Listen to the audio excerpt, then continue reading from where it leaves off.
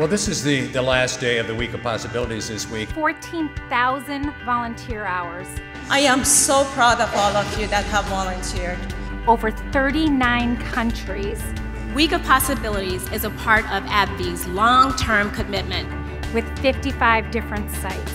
And together, we will have a remarkable impact on communities around the world. We really come to work to make a difference, period.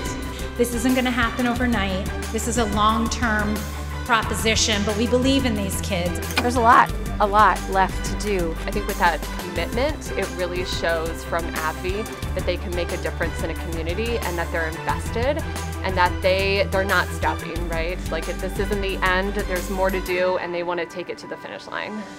I hope to see you all next year at our 3rd annual Week of Possibilities. I want to thank our 3,100 AbbVie employee volunteers that took to their communities this week to make a true difference.